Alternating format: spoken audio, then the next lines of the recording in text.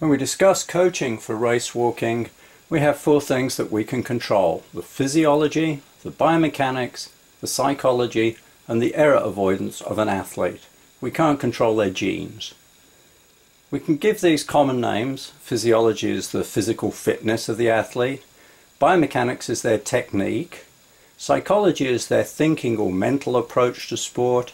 And error avoidance, you can put that down to experience. We put all of these factors together and it gives us an end performance, the final outcome. The biomechanics is what we're going to focus on today, the technique of race walking. Walking consists of a very large number of different possible bipedal actions. However, race walking has two rules and so forms a distinct subset of walking. This athlete is within the rules of race walking. She's landing on a straight leg and keeping contact with both feet. However, if you watch her center of mass, look at the top of her head, she's wasting a lot of energy by going up and down. So we need to focus within the two rules of race walking on making the athlete efficient if they're going to race fast. We start by giving them a mental template. We show them an athlete of similar build and get them to focus on their form until they can mentally recreate it when they're out training. To really be able to perform race walking, you need to be mobile with dynamic and static stretching, and also strong with weights work, for example. It's also important to have a very strong core, and that will prevent some of the flaws we're going to see later on. The method that we correct flaws is rememberable by the acronym LAPCraf. L stands for locating the flaw. We then make the athlete aware of the flaw. We prescribe a change and we give them cues for the correction and then give rapid feedback as they practice the correction. First off, we locate the flaw. The easiest way is obviously visually. The athlete or the coach can analyze by visual inspection, and this may be live or from video. You can also talk to the judges. If you've got a disqualification problem, listen to the judges. They know what they're talking about. They're often quite qualified as coaches as well. Find out what you've been doing wrong. If you're coming back from an injury, you may have an asymmetrical flaw due to favoring one side. So the first thing that we'll do is to make the athlete aware of the flaw. If they don't know about it, they can't change it. Simply explaining, for example, that an athlete's dropping the hand too low may be enough for them to realize what they've been doing wrong. It may correct right away. We prescribe a technique change. By that I mean we tell the athlete what they need to be doing differently. This may require additional strength work or stretching to be able to do these improved techniques. We give them cues for correction. So while we're coaching, we can shout to them so they get a verbal cue. Keep your head up, lead with the heart, not the head, bend your arm, and so on. We can also give visual cues, such as a hand tap to the head or the arm, so that if they're in a race situation and can't hear what's being shouted, they'll get a reminder if they are repeating their flaw. Best way to practice these changes is with bursts of 25 to 40 seconds of the improved technique at 75 to 95% maximum velocity. Going 100% full speed tends to produce more errors than it cures, and tiredness is also a big enemy of skill acquisition. It's very useful to do this on a track. You can go 25 to 40 seconds fast along the straightaway, and then an easy recovery around the bend, taking 60 to 90 seconds. So you're alternating 100-meter bursts. It also permits a coach to stand in the infield and to provide verbal cues to give feedback. The rapid feedback for the athlete really helps form correction. You can think of the feedback loop as being how quickly they get the information that they're doing it right or wrong. This can be done, for example, with a closed circuit video on a treadmill or mirrors, or you can give them verbal instructions. But we can also use taping, elastic tape, or elastic bands to give them proprioceptive feedback on body position.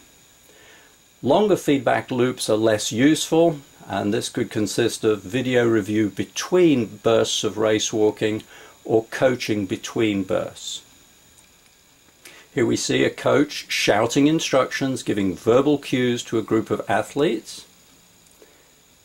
And here we see a setup that we've used very successfully. We have an open-sided treadmill, T, which has 4 cameras, C, around it. These are just security cameras, so they're fairly inexpensive. At V, you can see a monitor which is showing a video of elite athletes, and M is the monitor at the top showing the camera views. Here's an athlete view of the setup. You can see at the bottom screen the London Olympics, and the top screen 4 views of the athlete. We can actually switch between views and enlarge any of these so they can see their upper body, feet, left or right side. We can also give instant feedback with elastic bands and elastic tape. The elastic bands have Velcro to allow them to be placed around the upper and lower arms, and an extendable elastic strip between the two so that it doesn't fix the arm position but gives feedback if the arm deviates beyond a certain range.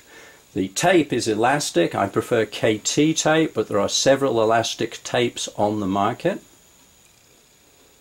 And the elastic tape is placed so that if an error is made, such as opening the elbow angle too much, it will stretch and give feedback.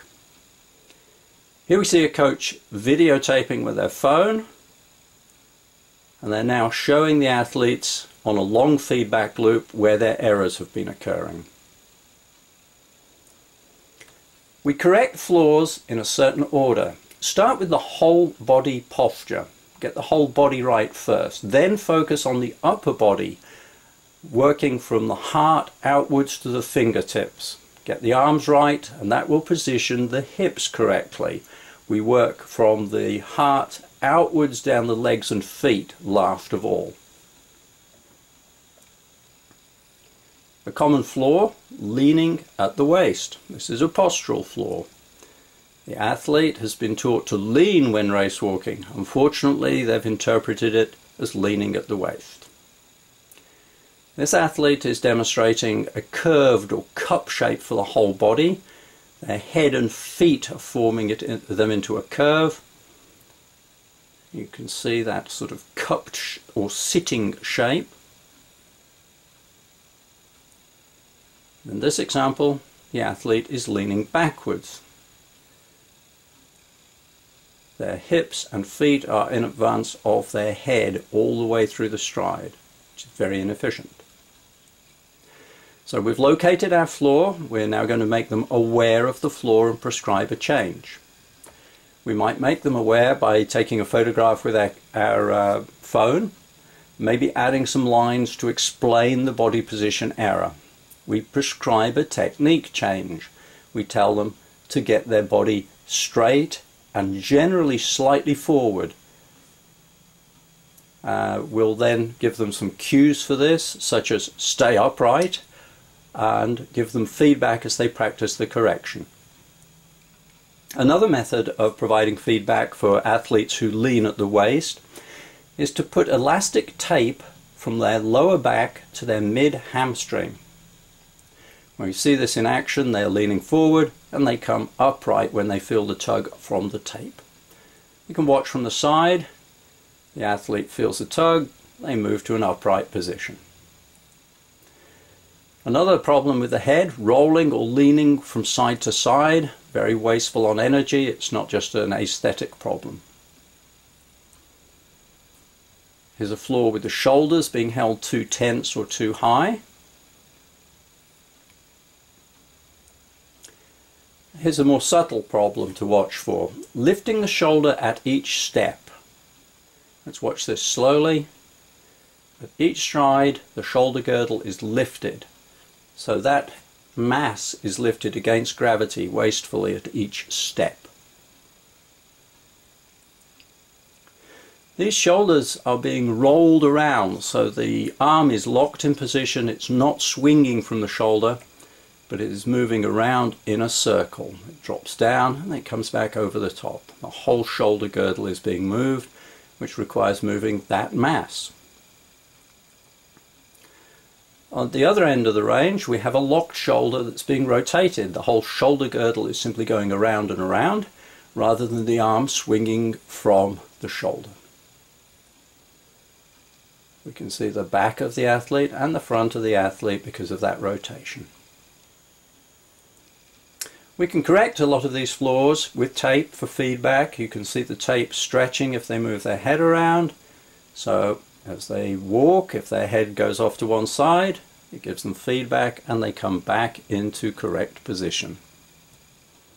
We can also see the crinkling of the tape if they lift their shoulders up with this format of taping, and that gives them feedback just through the skin so that they can feel the incorrect position. Here we see an athlete with excessive range of motion in their arms. The hand is swinging up into eye level in front and the elbow is coming up to their ear behind. This is excessive. Another problem with arm swing, crossing the body, sometimes called Popeye arms, swinging to the opposite shoulder. Here we see an excessively open elbow angle. The angle at the elbow should be 90 degrees or more acute. The elbow here is too far open, producing a long pendulum and a slow arm swing, and the hand comes down below the shoulders. A lot of these things can be corrected through this drill. We have the athlete stand with their feet a little way apart. We swing with the correct range of motion, the hand coming just up in front of the straps of a singlet to just behind the shorts, and the hips counter-rotating in response to this. You can see the arm is swinging from a fixed shoulder and the shoulder girdle does not rotate around the central axis. No cat required. We can also provide feedback on the elbow angle, particularly with tape. We fix the elbow in the correct position, then we put tape along the joint to the side so that if it opens up, the arm is swung too far open, the tape tugs on the arm. We can also use elastic bands. These are fixed around the upper and lower arm with Velcro. The elastic is positioned so that if the arm angle is opened more than 90 degrees, the elastic will tug on the wrist and the upper arm to remind the athlete of this error. You can see it in slow motion. There is some play, there is some release in the elastic, and it simply gives feedback. This is a floppy hand problem, like a fly swatter hand. The hand is swinging around uselessly on one side instead of being generally fixed. We provide feedback on this error by putting tape along the wrist joint so if the hand drops down or flops, the athlete can feel what's going on. Here we see them with the flaw corrected, wearing a piece of tape. They may need to do this for a couple of weeks until they're fully corrected on that flaw. We now move down to the legs. These errors are not just efficiency errors, but they're also legality errors. This athlete is landing on a bent leg and straightening it after it has passed the vertical. This is a common error amongst beginners and athletes coached by people who've not read all of the rules or understood all of the rules of race walking. They are maintaining contact with the ground, but they are bending their legs all the way through the stride. So this is not legal. When we look for a straight leg, make sure that you are looking just at the moment of heel strike. And don't get confused. Very fit athletes are often quite skinny and they may have knobby knees. This is also prominent in older athletes. So look for a straight line, ankle, knee, hip. Don't look at the kneecap. We can also check that the athlete has sufficient static mobility and dynamic mobility to keep that leg straight. You can see the athlete on the right here with good technique, landing straight and bending as the leg goes behind, and the athlete on the left landing bent and then straightening late if at all. We teach them what it should feel like to have a straight leg on contact with a sweep drill. They put the leg straight in front of them, hold for a moment so they can feel it, and then they sweep it backwards, progressively going faster. So the first stage, they are standing supported with a straight supporting leg. They place the landing leg heel down, toes up, just in front of the supporting foot, and tell the athlete to focus on that sensation of having a straight leg at heel contact. They hold this position for a moment. They begin to sweep the leg backwards with the leg straight until it just passes the vertical. They should then start to consciously bend the leg and roll up onto a vertical foot at the end of the stride. Here it is in slow motion. Hold for a moment, feel the sensation of a straight leg, sweep back straight, begin to bend just past the vertical and up onto the tip of the toe. Here we see the foot action in detail. We'll slow this down for clarity. The foot comes backwards, and watch the white midsole foam. You see it rise to a vertical at toe off. Athletes walking with a high knee are inefficient, and at low speeds they are still legal. However, as the speed increases, this action becomes more and more borderline until at the very highest speeds you can see this action produces lifting. The high knee does not have enough time to get the foot back onto the floor before the rear foot has left the ground. This is visible to the judges and will give disqualifications for loss of contact. We provide feedback as the athletes train for these flaws by having them wear loose-fitting pants. These tug against the leg if the knee is lifted too high. They'll feel this and it will remind them to keep the knee lower in front. A related flaw is kicking or hurdling the foot out in front. The leg is up straight in front rather than a high knee, and it then has to come back onto the ground. This wastes energy and can lead to lifting. We teach the correct return of the foot to the landing position with a chip drill. We place a small ball beside the supporting foot. The athlete is instructed to chip the ball and to then keep the heel on the floor without the knee going up in front of the body. So they chip the ball and the heel stops on the floor with the toe up. Here it is in slow motion. Chip, heel on the floor. So there's no forward deviation of that knee. We can combine the two. Here we see the sweeping drill and then chipping back into place. So it's a stationary drill, sweep and chip. We put the two together in an athlete. We see the chip action and then the leg sweeps back before it bends. It is in slow motion. See the chip, sweep action. Chip and sweep. The knee doesn't come up in front of the body. So there's LAPCraf. We locate our flaw. We make the athlete aware of the flaw. We prescribe a technique change along with any remedial strengthening or stretching that's required. We generate cues with the athlete, both verbal and visual, so we can remind them in training and race situations to correct these flaws if they re-arise. And we give them rapid feedback as they practice correction of the error. I want to thank Sue, Jesse, Tori, Mike, Pablo, Miranda and Molly for their permission to use their images in this video. I'm your narrator Ian Watley. And special thanks to Jesse and Tori who put up with a lot of filming. If you want to see some more videos about racewalk training and coaching, please go to tinyurl.com/walk2020. Thanks for listening.